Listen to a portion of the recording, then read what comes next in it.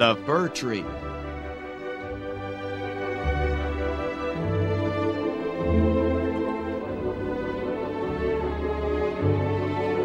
Chapter 1. The Tree in the Forest.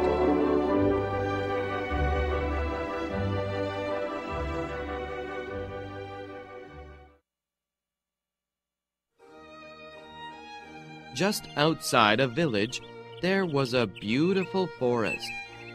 It was full of so many kinds of trees. On the edge of the forest, there was a pretty fir tree. He was still a small tree. He lived in a very nice place. There was a lot of sunshine and fresh air. Around him, there were many other fir trees. Some were much bigger, and others were the same size. There were also many pine trees. They all looked so big. He wanted to be big too. His life was very good, but he did not know that. He did not care about the warm sunshine or fresh air.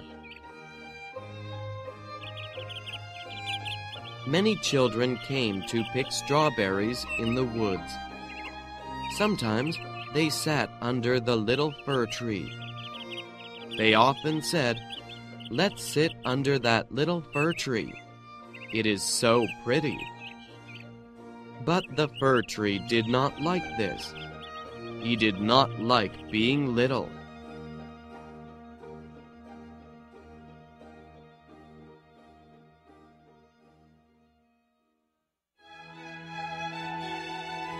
Every year, the fir tree grew bigger, but he was still not happy.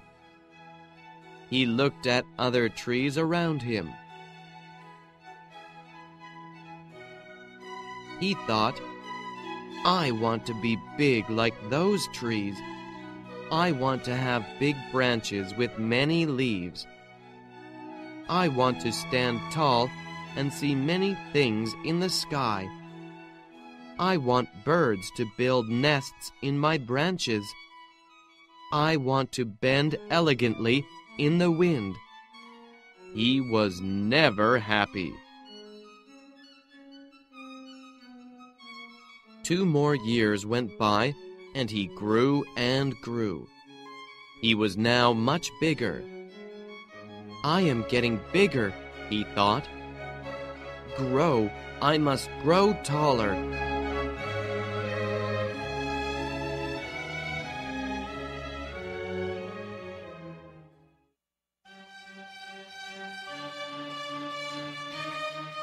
Every autumn, the woodcutters came to cut down the largest trees. The fir tree heard the sounds. Chop, chop, chop. Then there was a crash.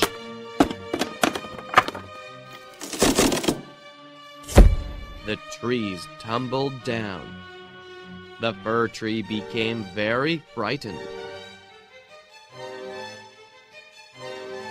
The fir tree thought, "Why did the men cut down the trees? Where did they go?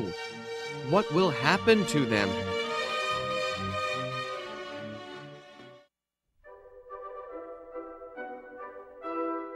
He saw some swallows and asked them. "Yes, I think I saw them," they answered. "I flew to Egypt and I saw many ships. On the ships, there were gigantic masts. They had huge white sails and danced in the wind. They were very elegant. You should be proud." This made the fir tree happy. He thought, "I want to sail across the sea. I want to be a gigantic mast with dancing sails. I would be so happy." The air and the sunshine heard the tree and said, "Don't wish for another life. Be happy now. You have warm sunlight. You have a healthy trunk." But the tree did not understand them.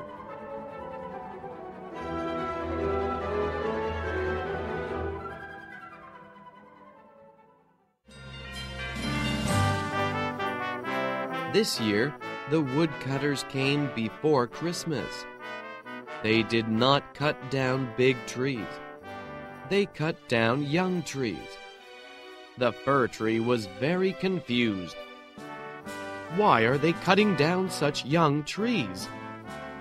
There were some sparrows sitting in his branches. So the fir tree asked them, "Where are the trees going? Those are smaller than me. Why did the men cut them down?"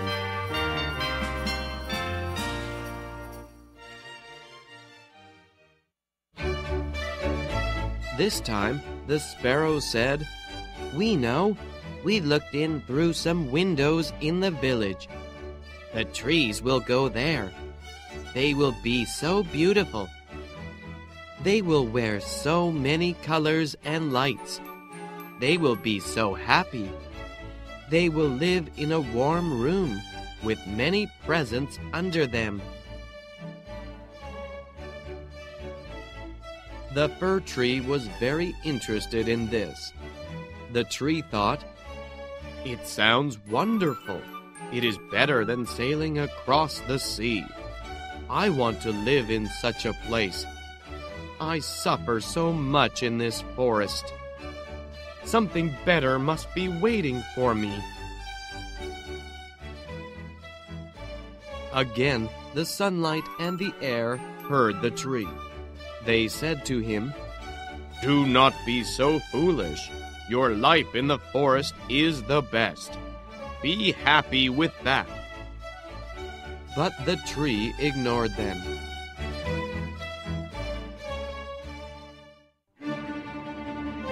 Finally, the woodcutters came. They stood in front of him and said, "This one will be perfect."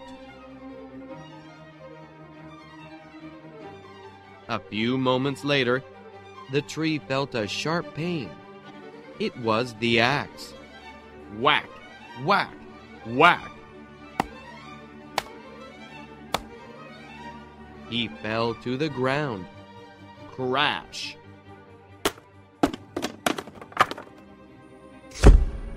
It was not the happiness he dreamed of. He suddenly felt very sad.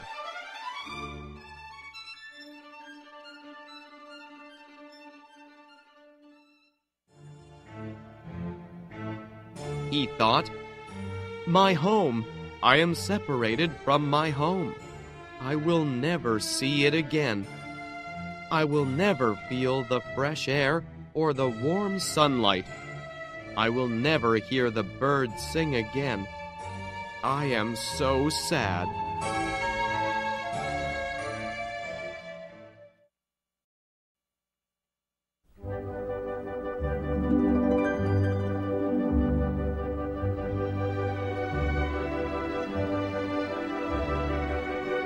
Chapter 2.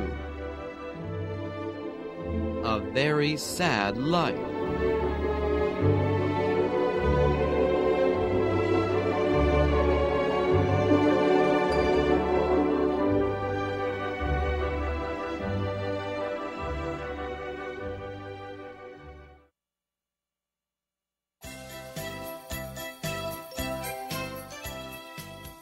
The fir tree was put into a large room.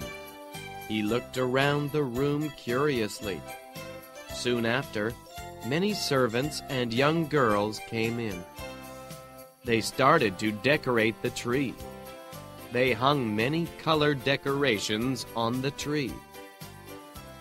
On the top, they put a large golden star. The tree looked at his branches. He was dressed in many colors. He looked very beautiful. "Now my life will be wonderful," thought the tree. "I will live my life in this warm room." The sunlight and the air were all wrong. Maybe the sparrows will come to see me. Maybe they will tell other trees about my grand life. He was so happy now. He felt very good about his future.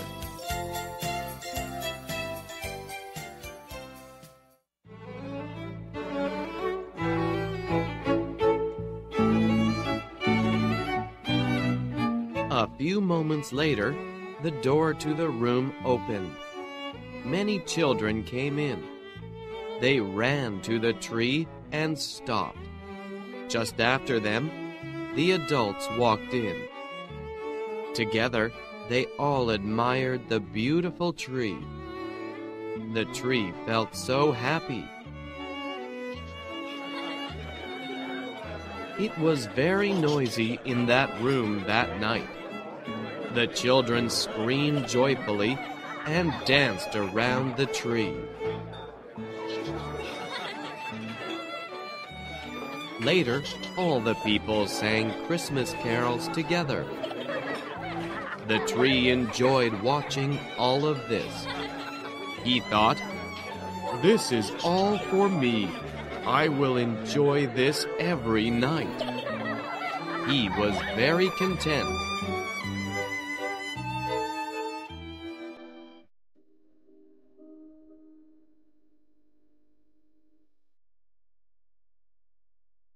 The next morning, the tree wanted to see the children, but they did not come to see him. Instead, some servants came into the room. He thought, "Yesterday the servants decorated me. Today they will decorate me again." But this did not happen. The servants pulled the tree down. They took him out of the room. Then they took him up many stairs and put him into a dark room. He was forgotten.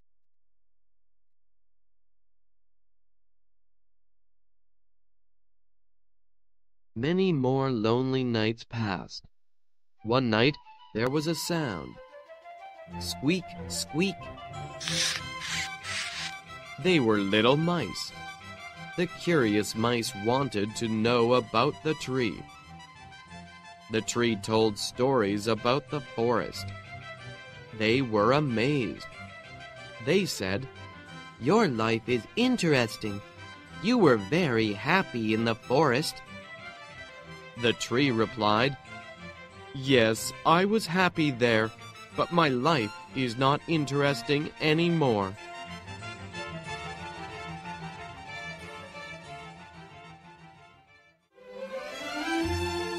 At night, they went to hear his story. He told them many stories about Christmas Eve. This continued for a few more nights. Finally, the tree had no more stories and had to tell the same stories over. The mice thought, "Maybe the stories are not very interesting after all." So the mice did not go to the tree at night.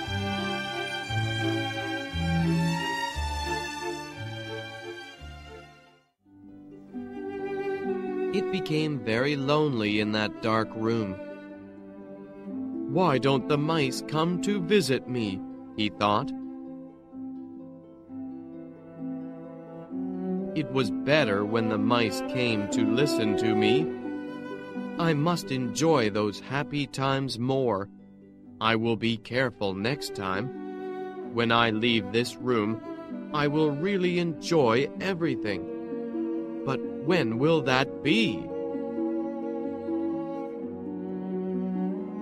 One day, the door to that dark, lonely room opened. Many people came in. "At last," thought the tree, "they come to give me a new life."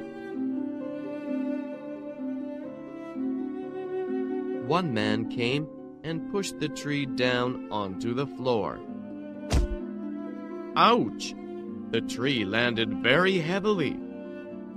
Then two servants picked up the tree and took it outside.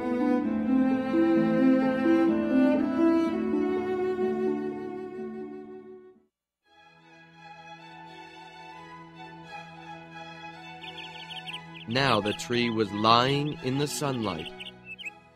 "This is wonderful! My new life is beginning. It is spring now. They will plant me, and I will grow." The tree really enjoyed the fresh air. He looked around at the garden. It was so beautiful. There were roses and carnations. He saw many birds flying in the garden. It was a wonderful day for the tree.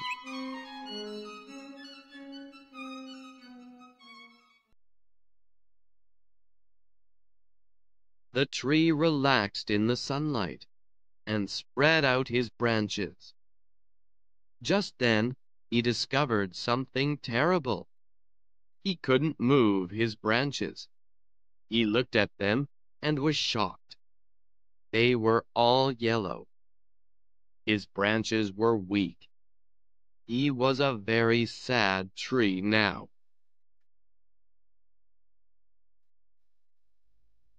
Some children were running around the garden. They cried, "Look, it is the Christmas tree. It is so old and ugly. But look, it still has the yellow star on top of it." One of the children took the star from the tree. The children didn't care about the old tree. There was nothing beautiful about the tree anymore.